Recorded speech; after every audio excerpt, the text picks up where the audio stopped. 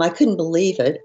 It just didn't seem like it was possible that that was the way people were tried and convicted in the United States.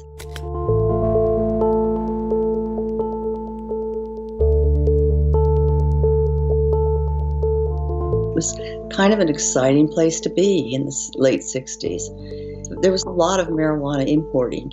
He had never had any violence in his life. He didn't have priors or anything.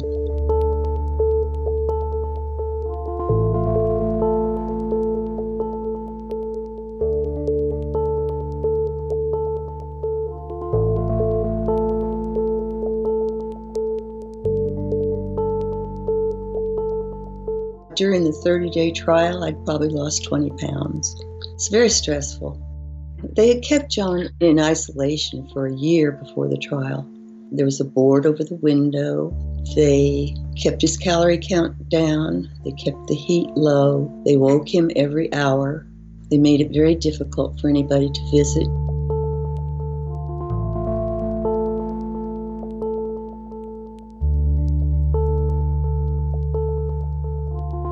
You have 15 minutes of a phone call, and you have to be there to pass it around. And you kind of get a little angry about the criminal justice system because it's taken away a very important person in everybody's life. Can you see that? My mother's memorial after she died. It's horrible not to have him there. He's the only one missing. This is his son's graduation from college. As a child, I didn't understand why he got taken away from us, why he had to leave. My dad's a minister's son. He grew up in a small town in Indiana. He's kind, he's caring, he's funny. And somehow, over all of these years, he's maintained his sense of humor. He's just a decent man. And that's what makes most of this so hard. I live in Washington now, from where I'm sitting, I could walk about 3 blocks and buy marijuana.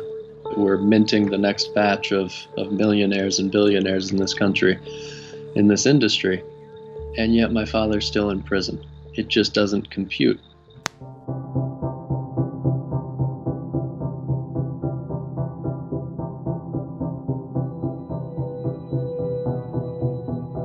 Clemency Project 2014 invited nonviolent drug offenders to file petitions for clemency. America is a nation of second chances, and I believe these folks deserve their second chance.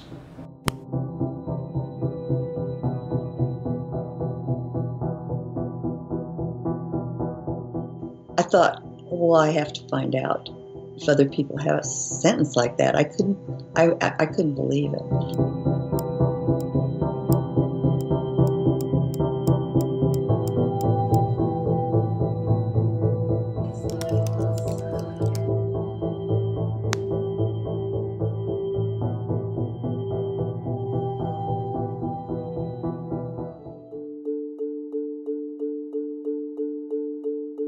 It's a very hit and miss kind of process. There's no real formula for what you put in. It is a system that is pretty much designed not to produce grants of clemency. But the first step is someone in the office of the pardon attorney, a staff member, will review the petition. And one of the things that they're directed to do is to reach out to the local prosecutor who brought the case in the first place and get their opinion. These are the people that chose to seek that sentence in the first place. It's pretty rare that they're going to say, oh yeah, we were wrong, that was too much. Once that review is done, they pass the file along to the pardon attorney herself. Now, the pardon attorney's office, what I've just described, they're in DOJ, the building of prosecutors that, sought the sentences in the first place. The next step is going to be at the office of the Deputy Attorney General. First, it goes to a staff member in that office, and then the fourth step is to the Deputy Attorney General, him or herself. The DAG has a ton of responsibilities, but significantly, they're also the direct supervisor of those local attorneys. And they don't want to be reversing their decisions basically through clemency. So there's a strong bias against doing that. The other thing about the DAG is that the DAG is a generalist, has a ton of other things on his or her desk. I mean, look at Rod Rosenstein, for example, and everything that he had to deal with. Do you really think clemency petitions were taking much of a priority? No. Now, from that point, it finally leaves the DOJ. It goes to a staff member at the White House counsel's office. They take a look. They pass it along to the White House counsel. And then finally it goes to the president, who's going to be the decider, if it ever gets to that level.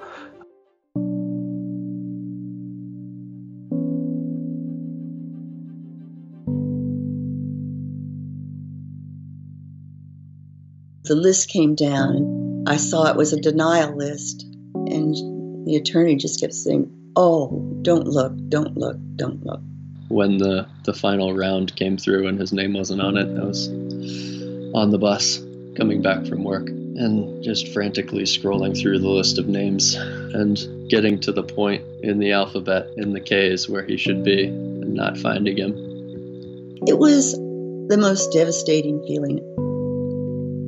It felt like you couldn't breathe. I couldn't breathe for 6 months, I think. But the hardest part was all of the people that I'd advocated for who'd been denied also. It was over. And you had to start out lobbying again for the process to start, for somebody to care.